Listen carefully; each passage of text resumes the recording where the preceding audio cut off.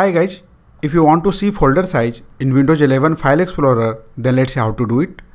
As you can see, whenever you open your File Explorer, in the size section here, you are able to see the file size but not the folder size.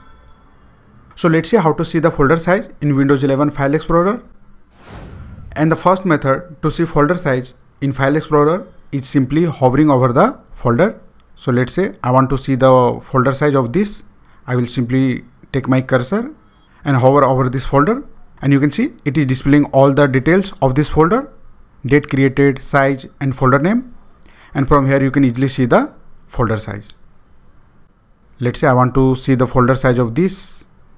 I will simply hover over it, and you can see it is displaying all the details of this folder, date created, size, folders and files.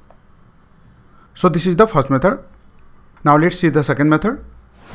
To see the folder size, simply right click on the folder and then select properties.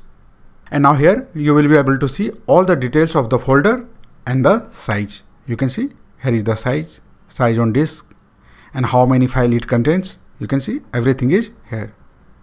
Now let's see the third method. To see the folder size, simply select the folder and then click on this details option here. And now the details pane will appear. Here are the folder details, type, file location, date modified. And to see the folder size, simply click on this properties option here, and you will be able to see the folder size. So that's it guys. This is how you can easily see folder size in Windows 11 File Explorer. If you like this video, please subscribe the channel.